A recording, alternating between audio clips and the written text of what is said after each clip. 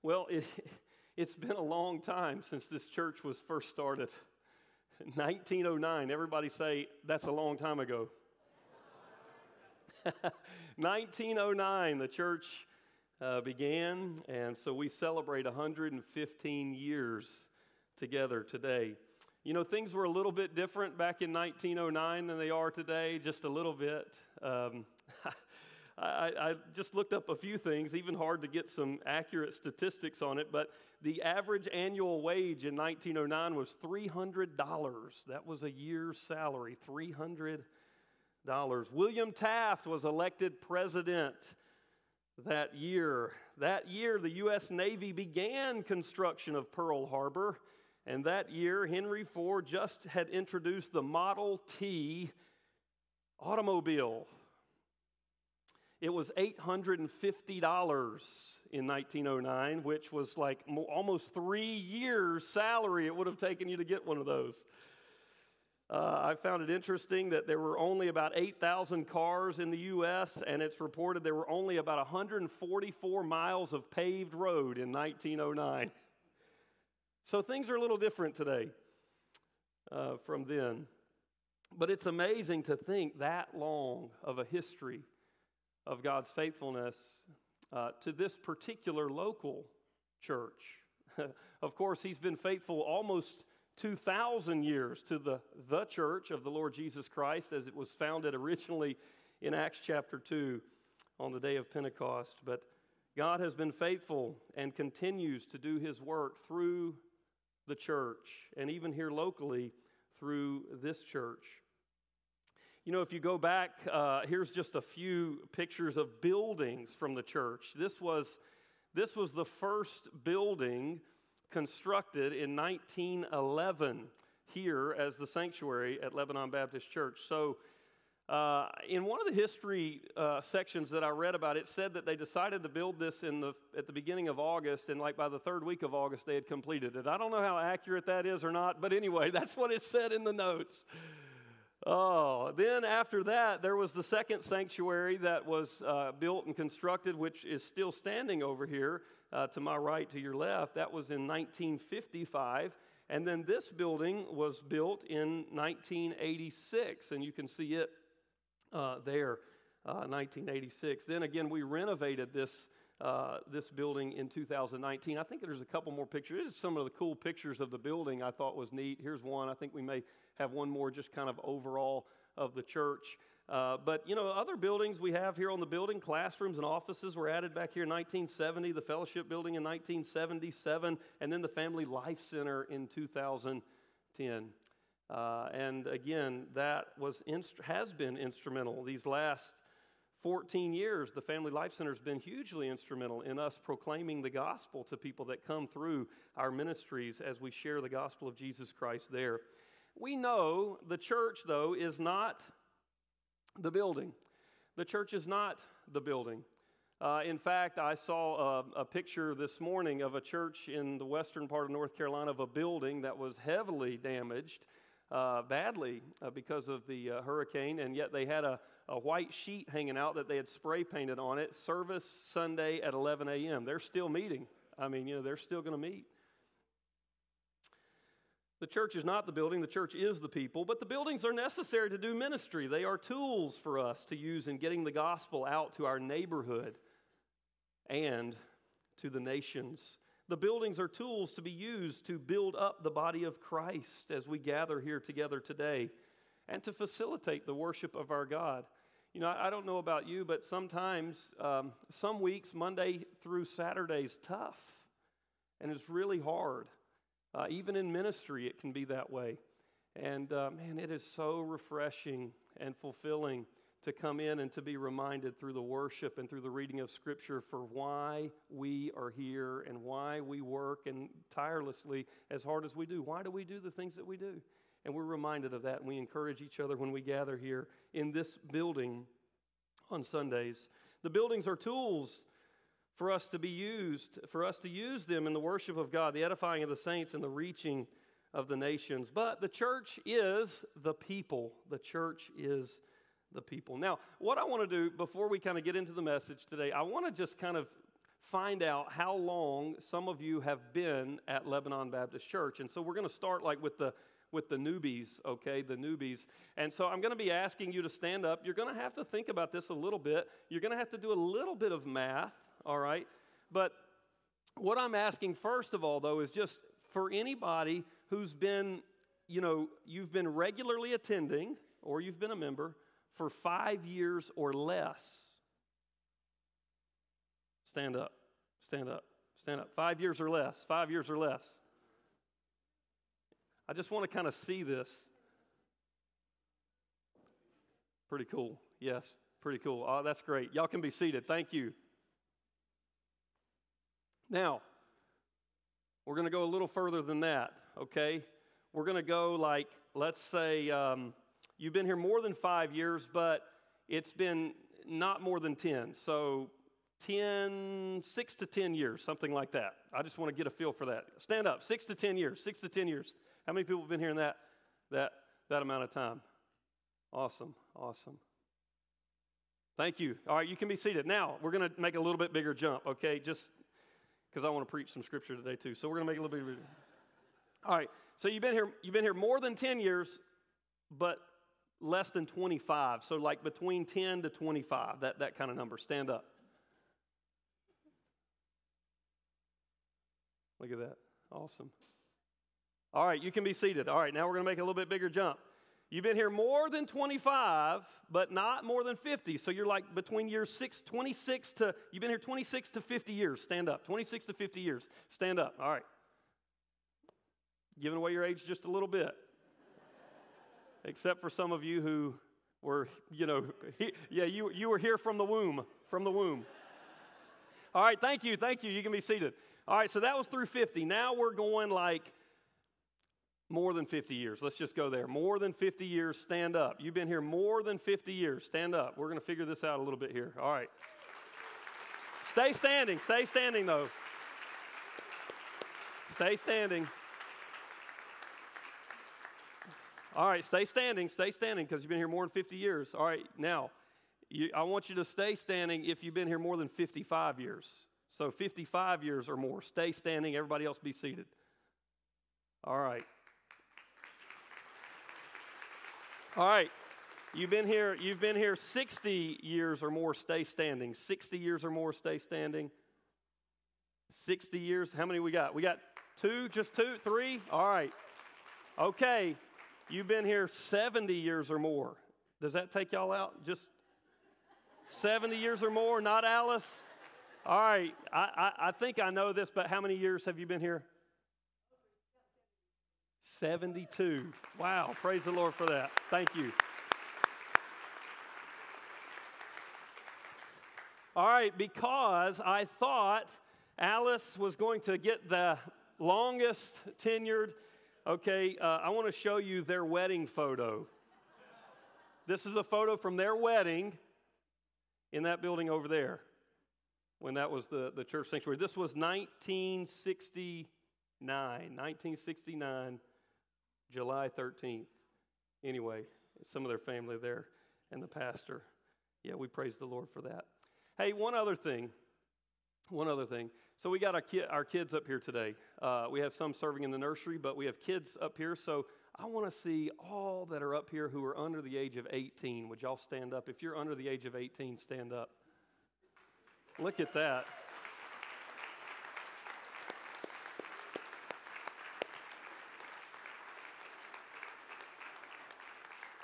If they can't stand, you can kind of like hold them up like Lion King, like Lion King or something. But yeah, we are so glad to have y'all up here with us. We are glad to have you a part of the church of Lebanon Baptist Church. You can be seated. Thank you.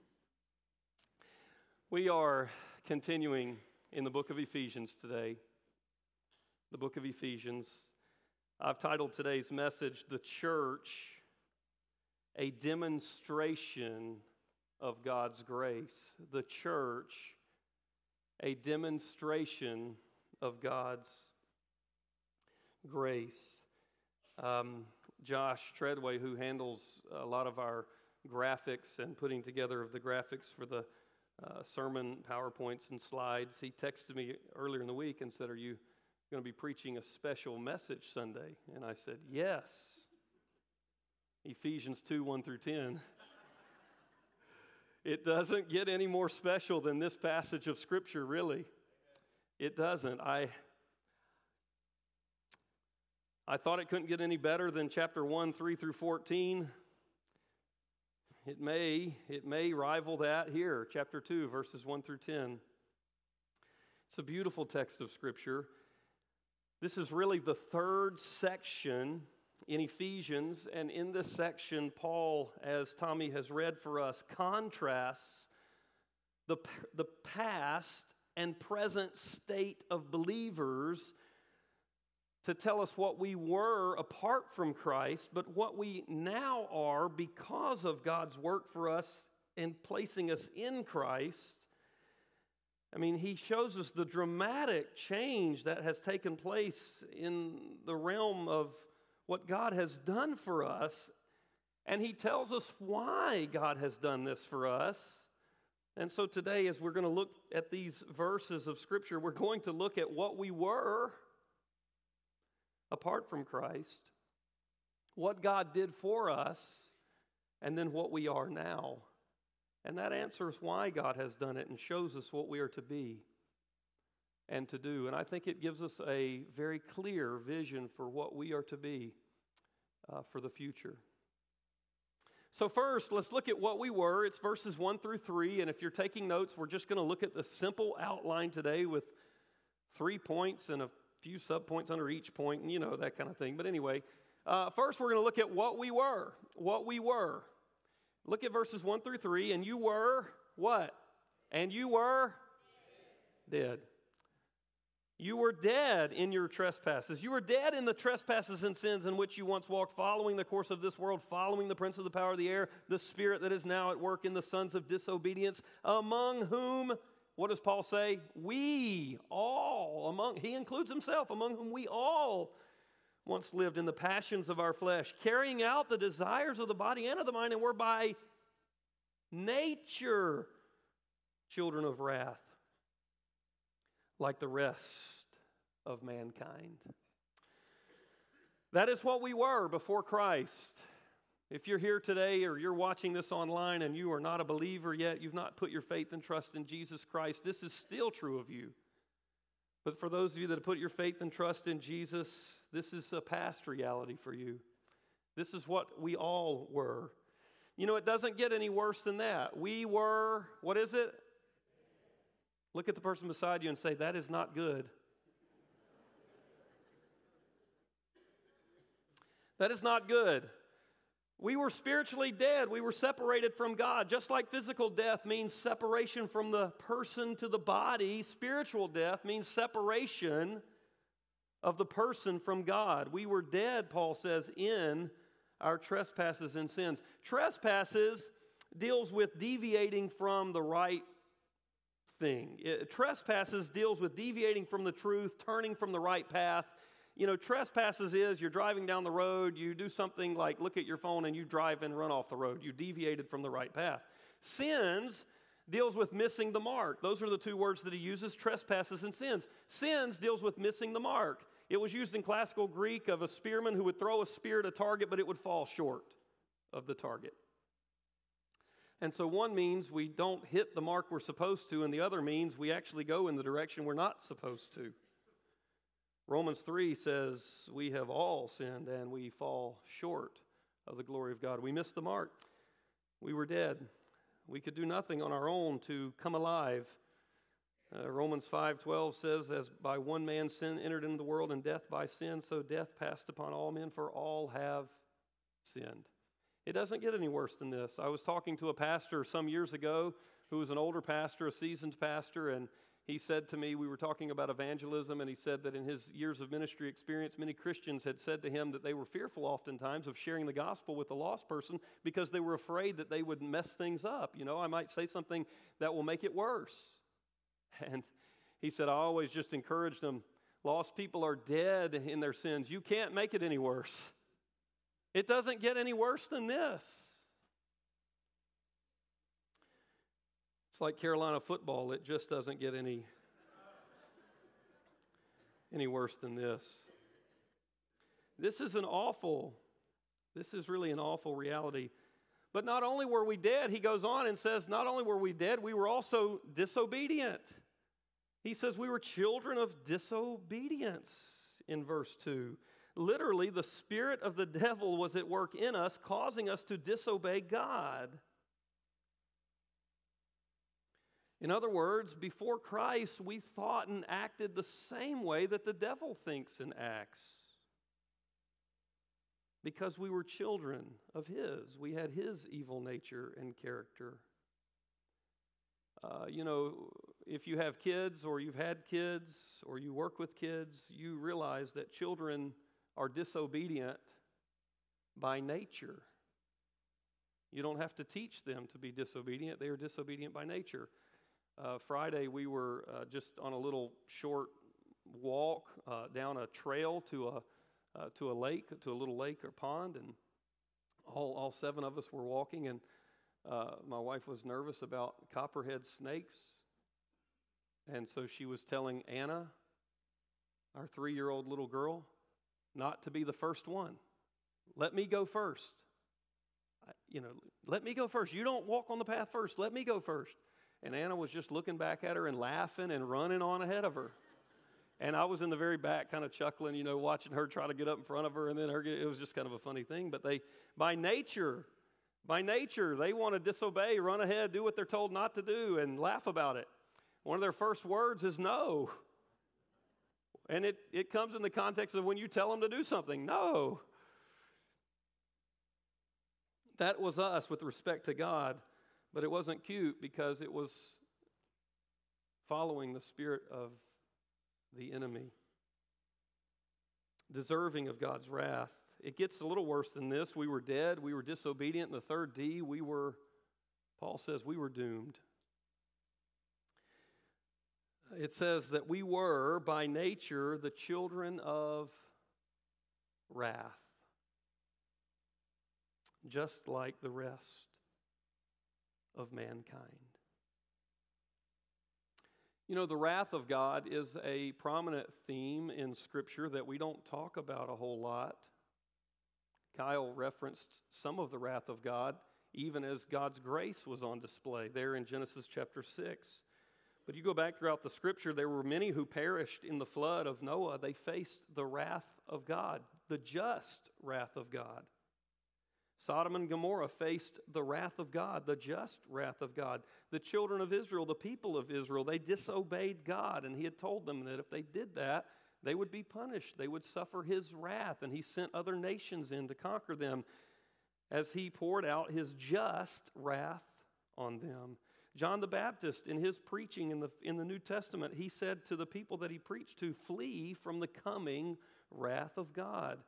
Even in John 3:16, where we read, for God so loved the world that he gave his only Son, that whosoever believeth in him should not perish, but have everlasting life. That means apart from believing in Christ, you're going to face perishing. You're going to face the just wrath of God. And Romans 1:18 says the wrath of God has been revealed against ungodliness and unrighteousness. There is no gospel apart from the wrath of God, the just wrath of God, being poured out on sinful humanity. We deserve it. We were dead in our sins. We were disobedient to God.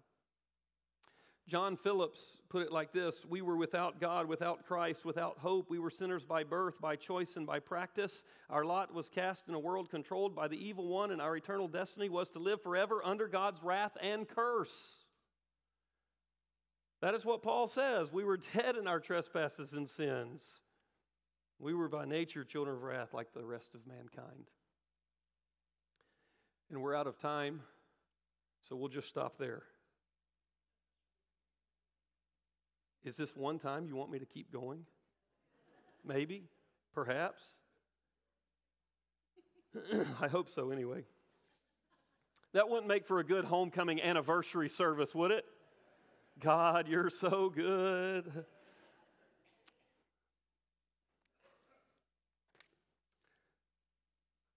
We We come in verse 4 now to the greatest two words in all of Scripture, the strongest contrast in the whole Bible, the shortest expression of the gospel.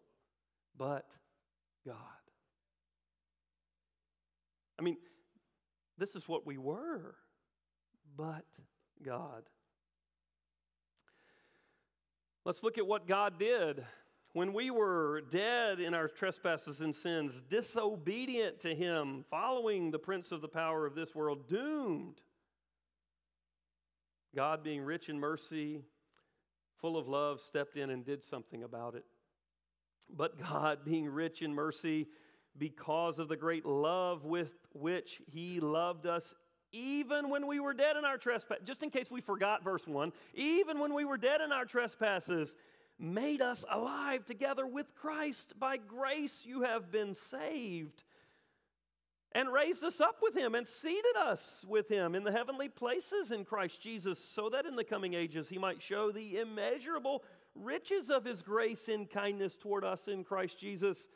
And in case we missed it, He repeats it, for by grace you have been saved through faith. And this is not your own doing, it is the gift of God, not a result of works, so that no one may boast. Look at what God did for us. He loved us, the text says, with a great love, verse 4. He was rich in mercy, but it was because of the great love with which He loved us. He loved us. It wasn't just that He was full of love, He actually loved us personally. His love acted on our behalf, stepped in. We became the precious recipients and objects of His love, even when we were dead, disobedient, and doomed. Not only does it tell us that He loved us, but secondly, it tells us that He regenerated us. That's a word you ought to know. Regeneration. Regeneration. Everybody say regeneration. Okay. Verse 5, that is the work of regeneration in verse 5. Even when we were dead in our trespasses, here's the work, made us alive together. For God to regenerate us, it means that He made us alive. He caused us to be born again. This is the act of regeneration. When God imparts life to the one who believes, the act of God in which He imparts new spiritual life to us. Regeneration means to be born again. It's throughout the Scripture. John 1, 12 and 13. But all who did receive Him, who believed in His name, He gave the right to become children of God, who were born not of blood, nor of the will of the flesh, nor of the will of man, but of God. That is the spiritual birth.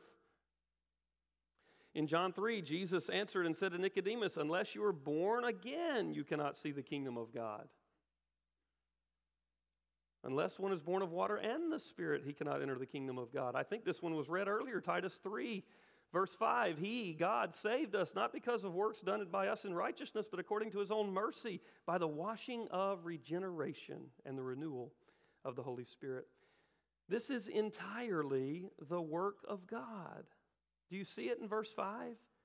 Even when we were dead in our trespasses, made us alive together. Who's the one doing the work? God. With Christ. By grace, you have been saved. It's a divine passive in the Greek text, meaning that the you is not the one doing the work. It's receiving the work that God is doing for you. God's initiative resounds throughout this text. I love how one author put it. We can neither arrange to be born nor to be born again. I didn't arrange my birth.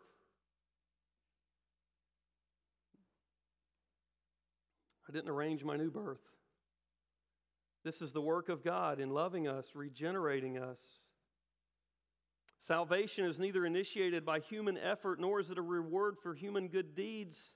How could it be when we are dead, controlled by the world, the evil powers, and the flesh, and we are headed to suffer divine wrath? William Temple once wrote, all of this, all is of God. The only thing, listen to this, don't miss this. William Temple, He said, all is of God. The only thing of my very own which I can contribute to redemption is the sin from which I need to be redeemed. Please don't miss that. The only thing of my very own which I can contribute to my redemption is the sin from which I need to be redeemed. God has loved us. He has regenerated us. He resurrected us, it says in verse 6. He raised us up together with Christ. And then, lastly, He empowered us. Verse 6, He made us sit together in the heavenly places in Christ Jesus. You know, it's very interesting in verse 5 where it says He made us alive. And then in verse 6, He raised us up with Christ and He seated us with Christ. All three of these things are the exact same things that were said that God did literally, physically of Jesus in chapter 1. Remember in chapter 1 where we are told, what is the immeasurable, verse 19, what is the immeasurable greatness of His power toward us who believe? According to the working of His great might, that He worked in Christ when He raised Him from the dead, seated Him at His right hand in the heavenly places. Those are the things He has done for us as well, the same three. Raised us up, empowered us, made us alive together. The idea here is that God has made us joint heirs with Jesus, sharers in the dignity that Christ has. We are citizens of a new country, citizens of heaven. What God has done for us spiritually is all pictured in what He did for Christ physically. Christ died physically. We were dead spiritually. And so Christ was raised physically. We were made alive and raised spiritually. Christ is seated now in the heavenly realms. And it is said here of us that God has seated us with Him. It's already been done. Seated us with Him in the heavenly realms. What God did for us is He saved us by His grace. He saved us by His grace.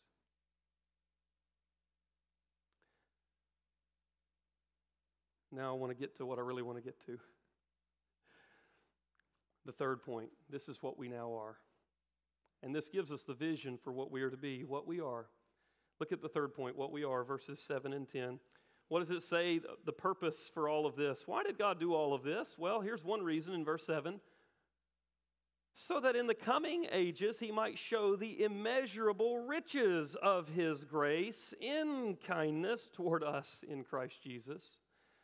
Man, Paul is his vocabulary is extensive. He just continues upon word after word and embellishing upon this. It rings a little bit of a bell for us if we go back to verse 19 of chapter 1. There he spoke of the immeasurable greatness of God's power to us who believe. Now he speaks of the immeasurable riches of His grace in kindness toward us in Christ Jesus. We are His riches. Like, you are the prize of God that He bought with a heavy, heavy price. The blood of His own Son, the death of His own Son, Jesus. I mean, think about that. This is what you are in Christ. You are the riches of God, the prized possession of God that He put His own Son to death on the cross for, to be able to have. And the text says that forever, yes now, but even in the coming ages, we will forever be the objects of His kindness, on display before all of the angelic world and everything in the cosmos, basking in the sunshine of God's smile, enjoying the riches of His blessings so that He can be glorified through it. Look at what I have done.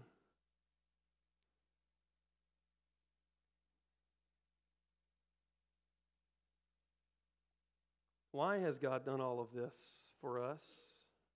One, to get glory for Himself.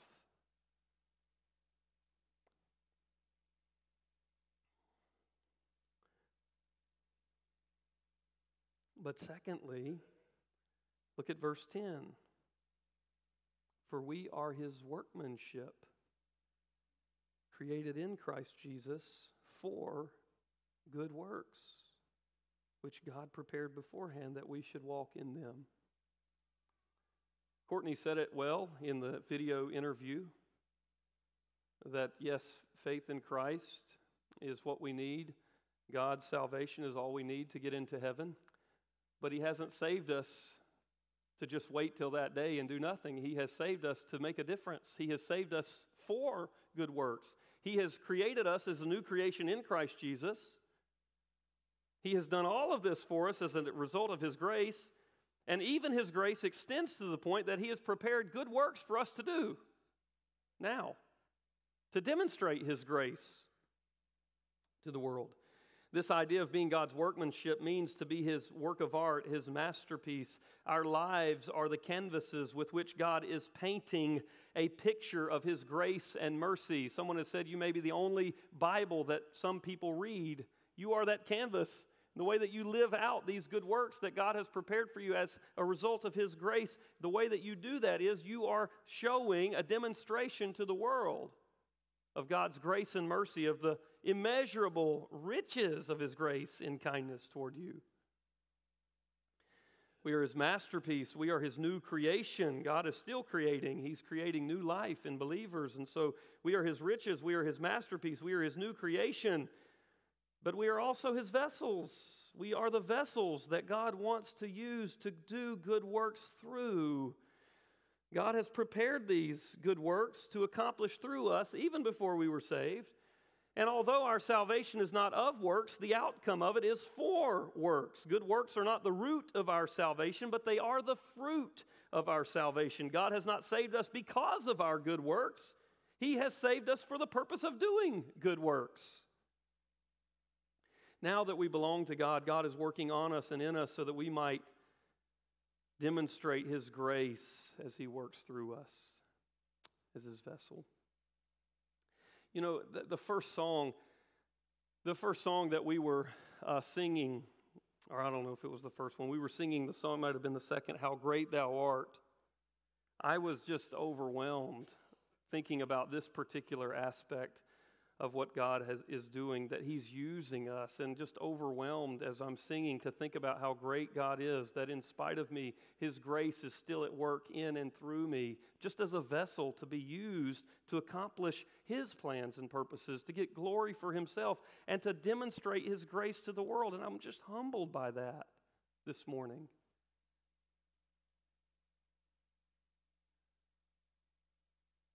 As a Christian, you do not do what you do to earn favor with God. You do what you do because you have received favor with God.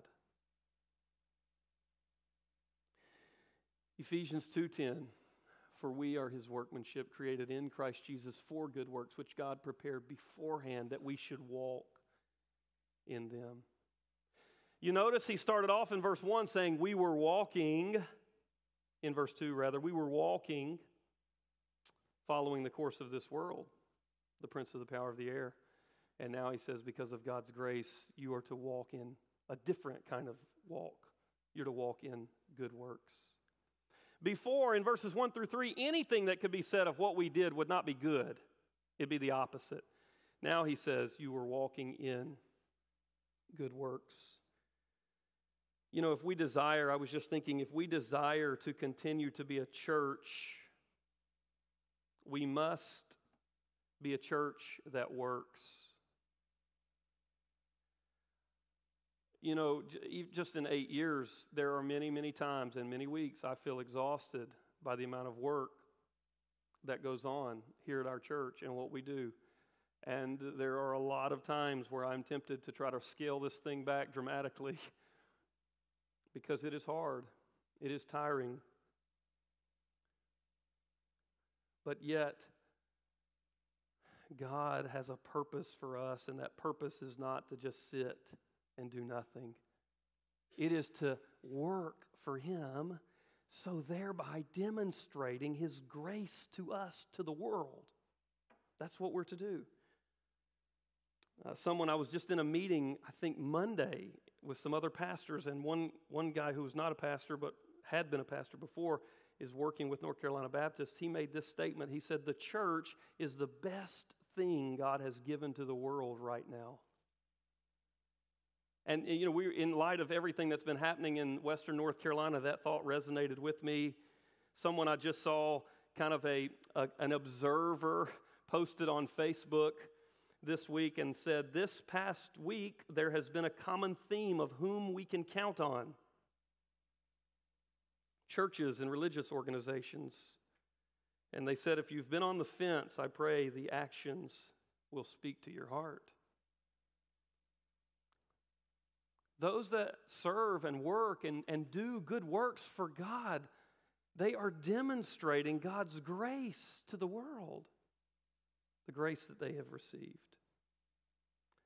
I'm going to leave a lot of people out. I'm going to try not to call any names here, but there are some just recent things that have happened where people in our church have been working and serving, doing good works as God's workmanship that God has prepared for them to demonstrate His grace. Many of you brought food and water to fill the trailer for victims in Western North Carolina this past week, and we took the whole trailer down on Thursday filled with stuff to drop off, to give to them.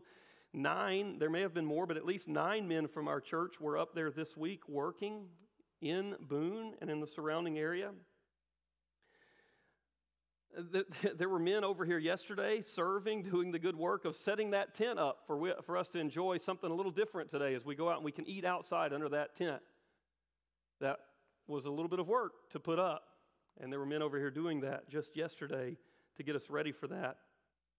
Even just yesterday evening, many of our youth and youth leaders were serving a meal last night as we celebrated with some of our church family and some friends and family for Dan and Connie as they celebrated their 50th wedding anniversary, which we congratulate them for, and we congratulate our youth and youth leaders who are here serving. Then they also served last night to set up the tables and chairs to get ready for today. Today, many will be serving food and working and doing all of that. They'll be doing the good work of cleaning up, tearing down, putting away. Last night, we had 3 men that were here like all night long smoking the barbecue chicken for us today.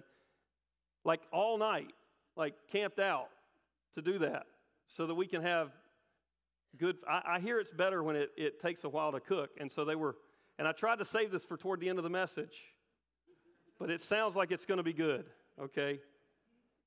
But that was last night, just last night, even into the morning. I heard one of them went home at 3 a.m., tapped out, had to go home at 3 a.m.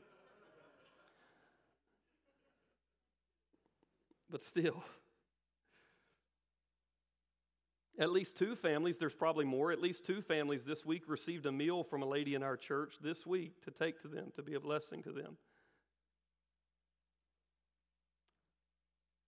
At least one man in our church helped another man in our church who had an accessibility need at his home for his mom, who's been in a nursing home and unable to walk now and needs some help. And one man in our church went to try to assess and figure out how he can help. Last week, another man in our church called me about a need that another man in our church had, and within a few hours had met that need. Some this week were working to restock our food pantry for October 26th, when we'll serve our community through that. Some this week were out visiting shut-ins from our church, walking in the good works that God had prepared for them. Some ladies in our church, they meet consistently and regularly to make cough pillows to be given to cancer patients in hospitals during their time of need. Right now, there are some downstairs doing the good work of working and serving in the nursery. Usually there's about 30 volunteers on a Sunday that do the work in our kids' ministry of teaching and leading and keeping the nursery. Right now, several are in the back doing the good works of running the AVL and the live stream and all that goes into that. There's so many ministries. You heard DJ talk on the video about the ministry of Reengage and how that helped them early on here. And there are some that do the good work of participating in and serving through that ministry. I just had lunch with a man this past week who's only been coming here for just a few weeks, and he told me about how he was greatly helped by the discussion in their life group recently.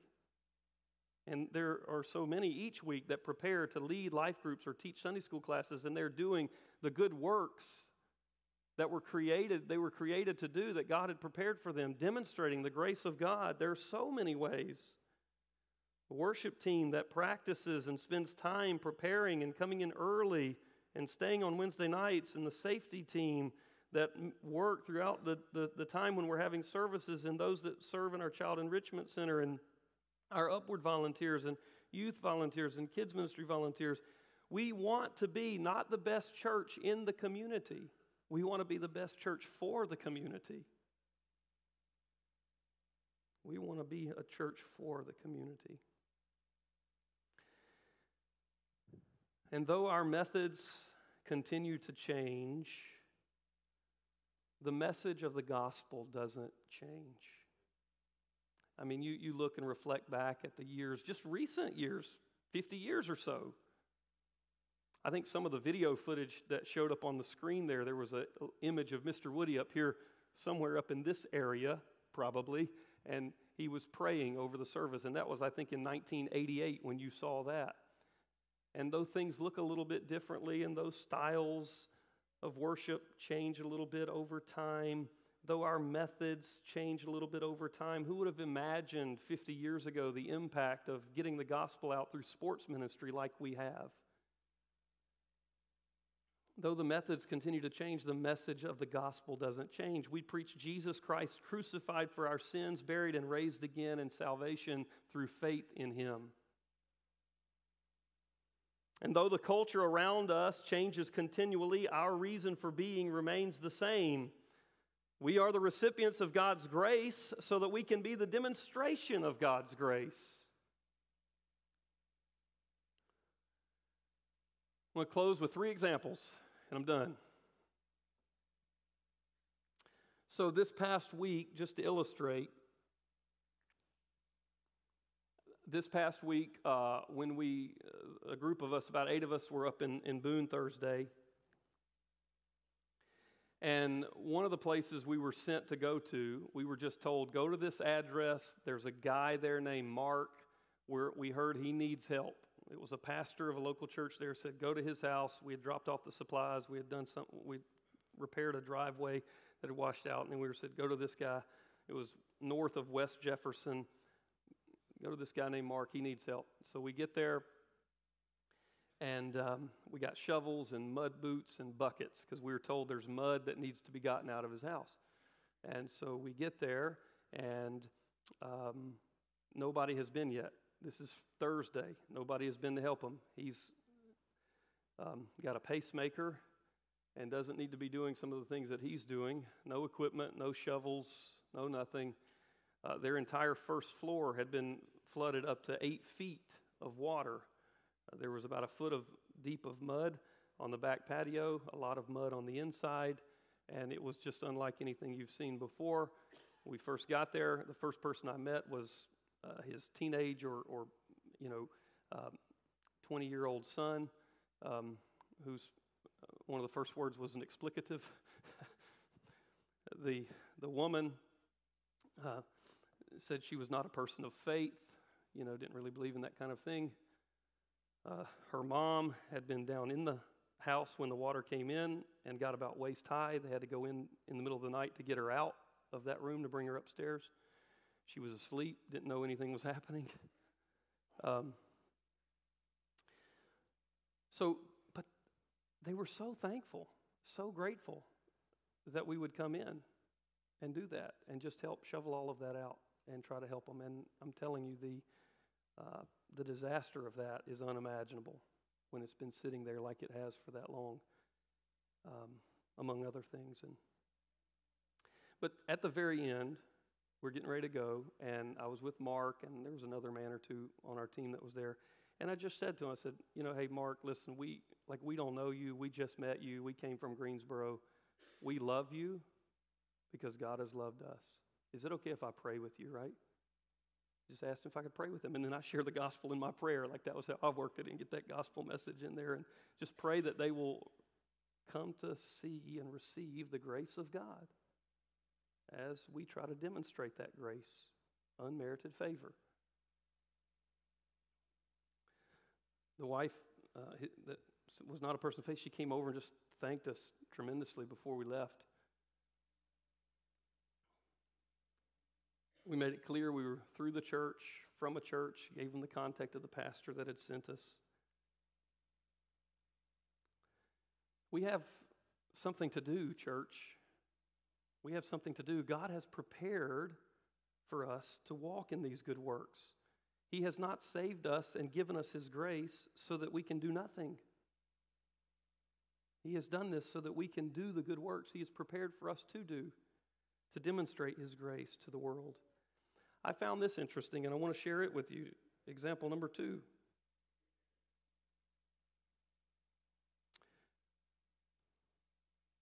This was a letter written to the church from the pastor here in 1968.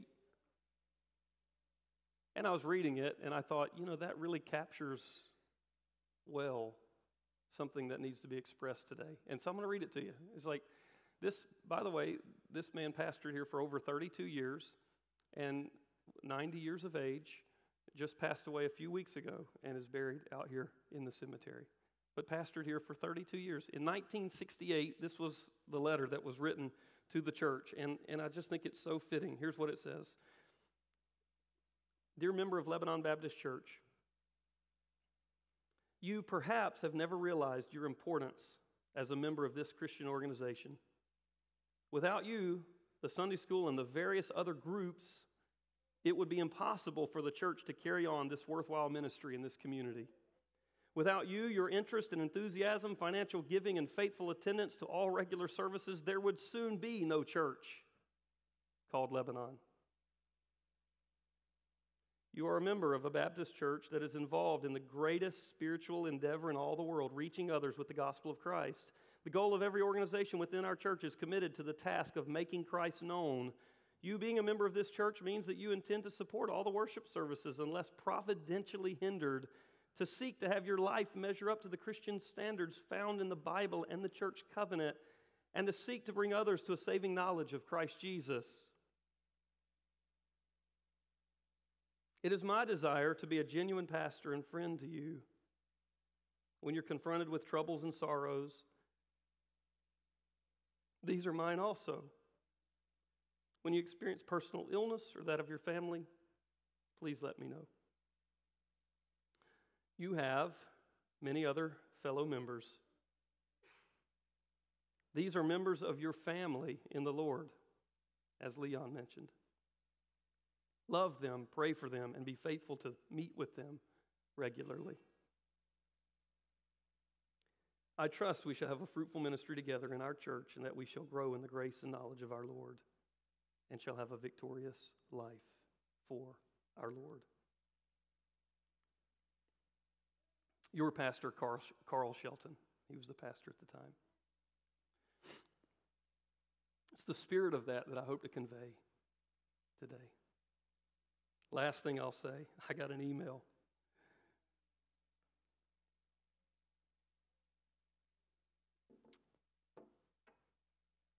I got an email yesterday from a 12-year-old girl in our church. I'm not going to tell you who it is, but the email says, hi Pastor Matt, the damage Hurricane Helene has caused has really been pulling at my heart. I wanted to start a diaper and wipe drive at church in my school. Would you be open to sending an email to the church families?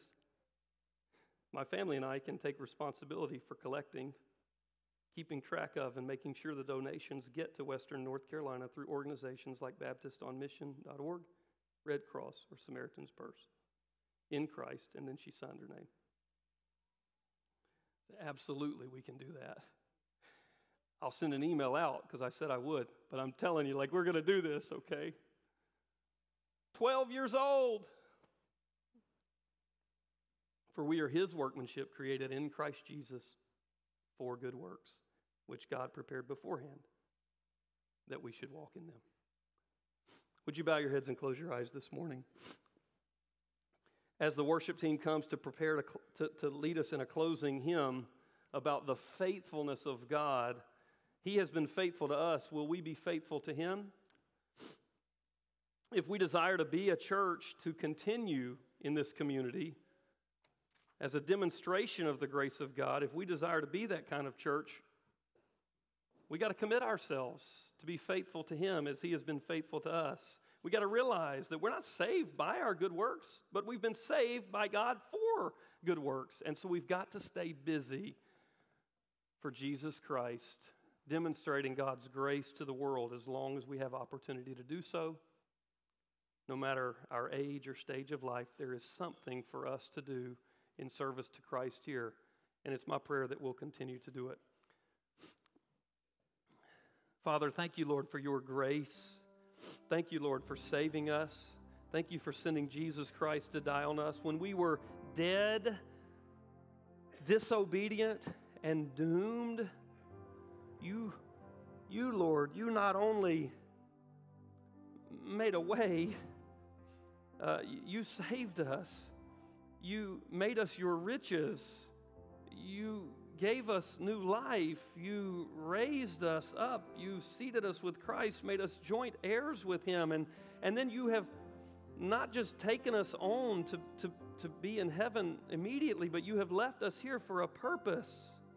One day we will, for eternity, be a display of the immeasurable riches of your grace in kindness towards us. But now we're to be a demonstration of the riches of your kindness, of your grace and kindness to us. And so, Father, help us to be that and to do that.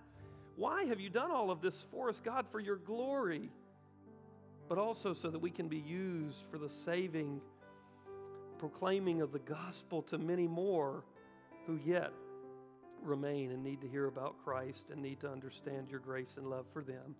And so, Father, it is that task that we pray that you would motivate us to and you would equip us to as we respond to your grace for us. If Christ doesn't return for another 115 years, may we still be found faithful. May the faithfulness of past generations that we have celebrated and honored some here today, may that be said of us in the future, 20 years from now, 30 years from now, 50 years from now. Lord, I pray if Christ hasn't returned that some of our pictures and videos would appear as a testimony to your faithfulness to us and to our faithfulness to you. And this we pray for in the name of our Lord and Savior Jesus. Amen.